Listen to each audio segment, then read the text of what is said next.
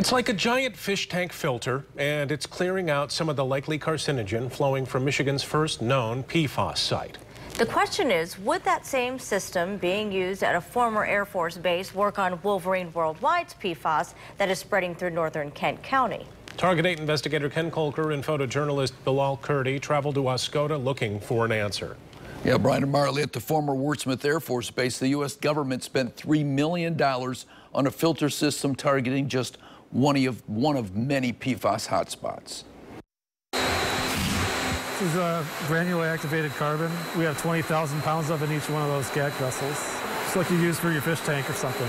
GAC, G-A-C. It stands for granular activated carbon, like in a fish tank filter, or the whole house filters Wolverine installed in hundreds of contaminated homes in Algoma and Plainfield townships, only with tanks as tall as a two-story house. The Air Force built this plant 3 years ago, right on top of a PFAS-choked plume of groundwater. There was a plume emanating from a former fire training area where the Air Force used firefighting foam at for years and years. It was the fire training pit where Wurtsmith firefighters used PFAS foam to practice putting out jet fuel fires until the early 1990s. The PFAS flows from that pit toward Clark's Marsh, not far away, where the fish are filled with the likely carcinogen. Well, you can't eat the fish. You can't even eat, you're not supposed to eat even one of those fish. Well, thank you very much for that, Kathy. Here, residents complain that the Air Force and state are not doing enough to clean the contamination discovered 8 years ago. The chemical has also flowed off base in other directions and into wells. It foams up on a nearby lake. So far, though, it's just the bad water flowing into Clark's Marsh that the Air Force filters are cleaning. 7 extraction wells, tapped 60 feet into the groundwater, form an underground wall, kind of like a good defensive line in football. The PFAS water headed for that marsh is instead sucked into a massive tank. And then it goes through the carbon filters, which are 20,000 pounds of activated carbon.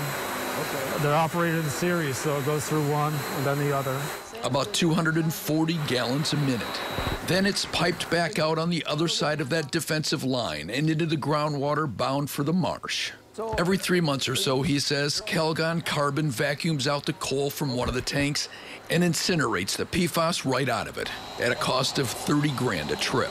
This isn't cheap. No, it's not. More proof that it works, he says. When it started, the water came into the plant with a PFAS count of 10,000 parts per trillion, far above the danger level.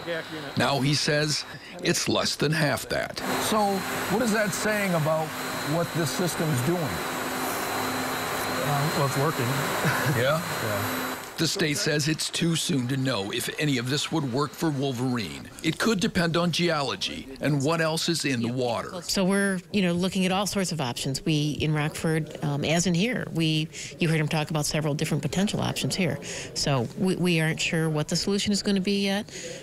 We aren't sure how effective those options are going to be and which one will be best, but we're going to work on it. Wolverine's PFAS is from the Scotchgard it used to treat shoes at its tannery in Rockford. It dumped it in sludge at landfills and on farm fields decades ago. Wolverine's PFAS zone has grown to 5 miles long and 5 miles wide, roughly twice the Wurtsmith area.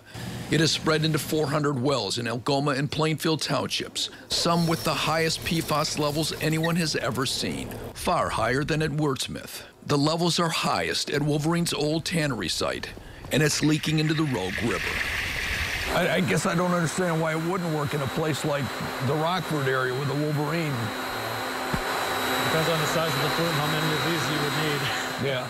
But the Air Force says its fish tank system isn't a quick fix. What we're looking at is it takes, many years.